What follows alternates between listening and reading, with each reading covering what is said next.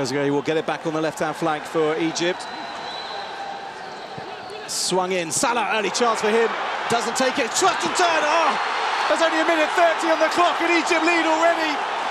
And that was blisteringly quick from Mustafa Mohamed. So much pressure on his shoulders, and he's taken less than 2 minutes to start answering some of his critics.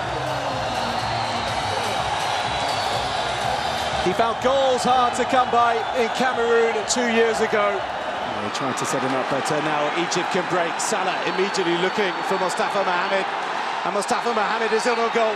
He's taken it away, but he's forced a good save onside. He's got Salah if he wants to play him, he does play him.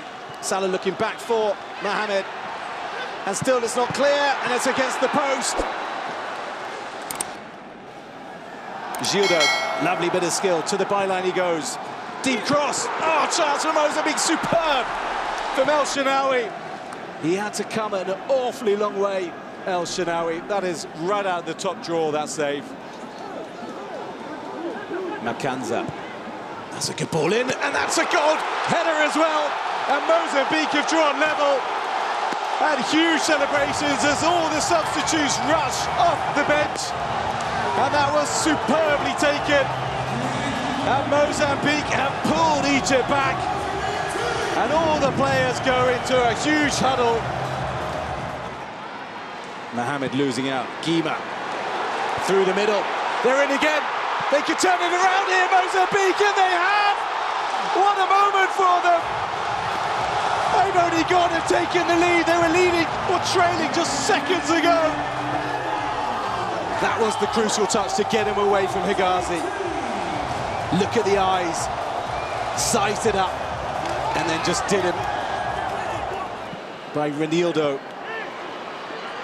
And knocking on the door here, Egypt. They won a penalty, and they're calling. And will this go to VAR? Well, either way, play is still going on. No, it's not now, because the referee has blown his whistle. Will be holding its breath at both ends of the continent, and it is a penalty.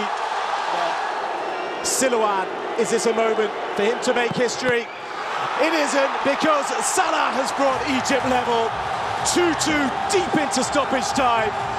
And the Pharaohs and record African champions have got out of jail. Takes no chances with that one. El Shenawy. Well, there it is, the final whistle blows. 2-2 they've had to settle for.